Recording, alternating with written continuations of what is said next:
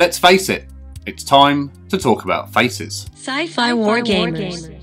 Greetings hobby fans, my name's Marcel and it's my mission to help you explore the hobby. So today we are talking about faces on miniatures, or painting faces, or facing up to the art of painting faces on your miniatures. It's time to face it! Anyway, back in the 80s, faces even then were considered I do apologise for this momentary even faces were considered important on miniatures. So let's dive in and have a look. Heavy metal faces. Like this. Before, we've talked about the shield as a focal point of a miniature. This is because the shield is a large, brightly coloured area that draws the eye. The actual figure itself has its own focal point, quite independent of how it's dressed or what items it carries. This is of course the figure's head, or more specifically, the figure's face, and even in closer detail, the ways the eyes of a figure are painted define the particular character of the model. For the purposes of this video, I'm only going to talk about humans and orcs and then have a look at some examples, as these are the most commonly painted figure types. But, as usual, the standard guidelines and techniques can apply to any race or type of creature you want to paint. Most figure painters leave the face until last. Interestingly, a figure that looks bland during the rest of the painting process comes to life when the face has been painted. This is important. A lot of people abandon a figure before they've finished because they feel that the miniature has been let down by a bad paint job. Yet the completion of the face may be all it needs to become a satisfactory piece of work.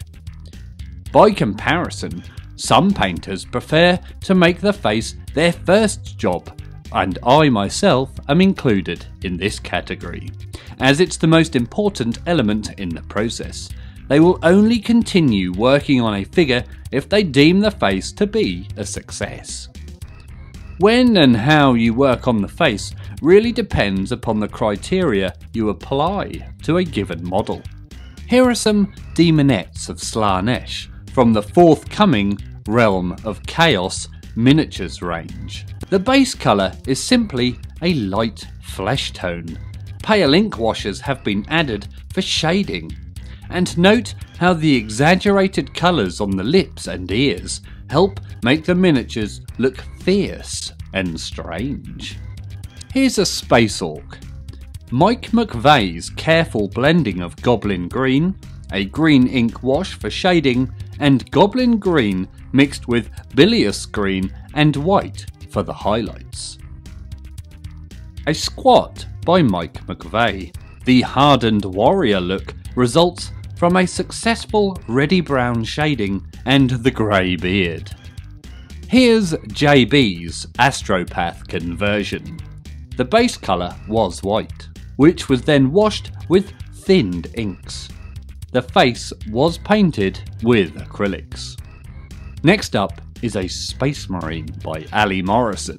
The face receives the standard treatment. But note how the subtly shaded white hair gives the officer a distinguished look. Mike McVeigh's Eldar feel alien because of the extremely pale facial colouring. Blue ink is used for the war paint and the hair colour. These space adventurers show how flesh tones can be used to achieve different racial effects.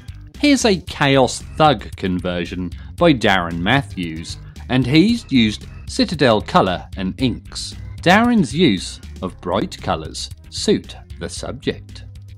The face of this Astropath by M Squared is nicely framed in green by the cowl.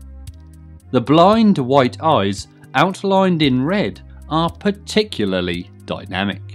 Here's another dwarf, whose character comes from underplaying the eyes and exaggerating the lip. This dwarf berserker's carefully picked out teeth complete his angry countenance. Colin Dixon's Viking Warlord is an example of good blending resulting in a moody, natural look. Phil Lewis's Melnibonians demonstrate what can be achieved by building on top of a black undercoat with layers of successively lighter shades, and this is a very common technique nowadays. Here's another one of Ali Morrison's miniatures. This time it's a troll. The pale washes on a light base colour contrast with the blue war paint and the red mushroom hair. So there you go, miniature faces in the 1980s. What did you guys think of the advice? Does the advice still hold up today? Do you paint your faces the same way as you did years ago? What important lessons have you learnt when it comes to painting faces? How do you paint your eyes? I want to know. Let us know in the comments below. There's someone outside discussing something important. They're on the telephone. Where was I? So yeah, faces. What is your favourite base colour for painting faces? Let us know in the comments below. If you enjoy the content on this channel, then please consider joining the Patreon, the link to which is in the description below. If you want to see some more Oldhammer videos, and I know you do, then check out the playlist up here somewhere. Please don't forget to like and subscribe. That means you, Michael. As always, thank you very much for watching, and always remember to drill your barrels.